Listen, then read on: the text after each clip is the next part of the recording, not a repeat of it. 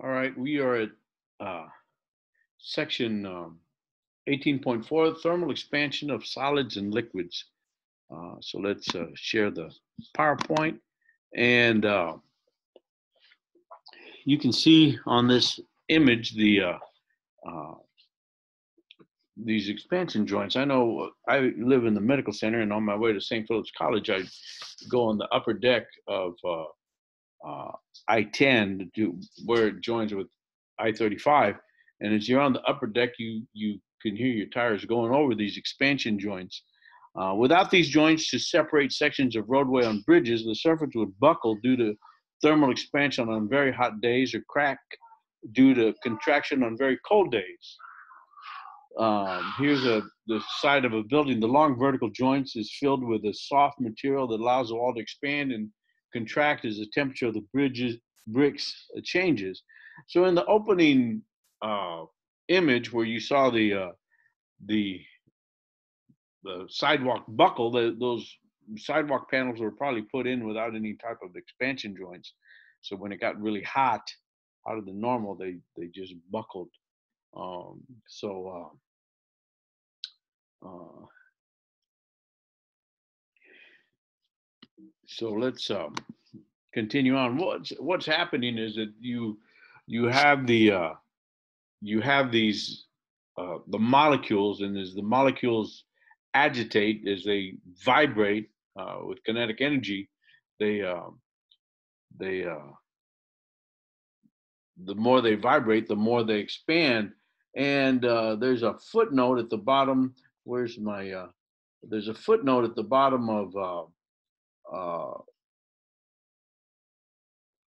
bottom of page 488 in this section for thermal expansion.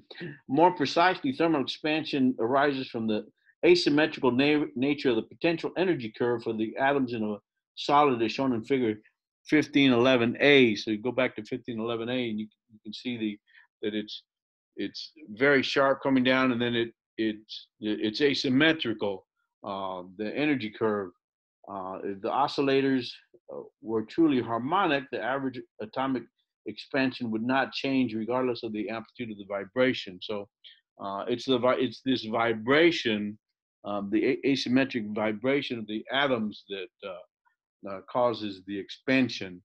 Let me get back to it was right out of the text. Let me get to um, uh, the slides. Okay, the model atoms is being connected by stiff springs. At ordinary temperatures, atoms and solids oscillate about their equilibrium position with an amplitude of approximately 10 to the minus 11 meters and a frequency of about 10 to the 13 hertz. The average spacing between atoms is about 10 to the minus 10 meters. As the temperature of the solid increases, atoms oscillate with greater amplitudes, and the average separation between them increases, and the object expands. Why does it do that? Let's go back. Okay, I guess that's no. There's an image that's missing. There it is. Let's go back. I don't know why it's been doing that. But alpha is the average coefficient of linear expansion, delta L over L initial, whatever the length was initially, divided by delta T. And the delta T here it can be expressed in uh, the this since it's a relative, it could be Kelvin or Celsius. You don't need the absolute value. L is um, uh, the L initial, delta L is the change, and delta T is the change in degrees. And the alpha is expressed in inverse degrees Celsius. So L final minus L initial, we're just expanding this. You take T to the other side, delta T, T final minus T initial, times the alpha, uh, times the Li, it'll give you the delta L, which is L final minus L initial. So the delta L is equal to alpha Li delta T. That is our equation for the thermal expansion. The change in the length is equal to the alpha, the average coefficient of linear expansion, times the initial length times the change in temperature. Um, okay, now let's do a little test here. As the washer is heated, well, there's no test. They're already given it to you. As the washer is heated, all dimensions increase, including the radius of the hole. So it would be this. It would expand the same as if it were filled in. Um, so as you at temperature initial, you have the inside radius of the washer is A, and the outside radius is B. As you increase, A increases to A plus delta A, and B increases to B plus delta B. So it would be the same as if it were filled in. The whole thing is going to increase. Um, okay, now here's some average coefficients of uh, expansion. Aluminum, 24 times 10 to the 6. Brass and bronze, 19 times 10 to the 6. Concrete, 12 times 10 to the 6. And you can look these over yourself. Here's some liquids and gases, 1.5 times 10 to the 4th for acetone. Alcohol is 1.12 times 10 to the 4th. Gasoline is pretty high, 9.6 times 10 to the 4. Remember that. Remember the gasoline is 9.6 times 10 to the 4th. Turpentine is also high, 9.0 times 10 to the 4th. Okay. Now, volume expansion, delta V is equal to the beta VI, initial volume times delta T. Well, we're just going to apply the alpha 3 times. So delta VI plus delta V is equal to the length plus the increase in length, the width plus the increase in width, and the height plus increase in height, the delta H. Now, if we go back to this, if you see delta L is equal to A Li delta T, and we're going to use that for all dimensions. So L equals AL delta T times W plus W delta T times H plus AH delta T. So we pull out the LW and H, you multiply it by 1, you get LWH times 1 plus A delta T cubed, because there's 3 of them. So VI is equal to 1 plus, if you expand that, if you multiply that out, you get 1 plus 3 alpha delta T plus 3 alpha delta T squared plus alpha delta T cubed. Well, in practical applications, the change in temperature, delta alpha delta T, is much, much less than 1.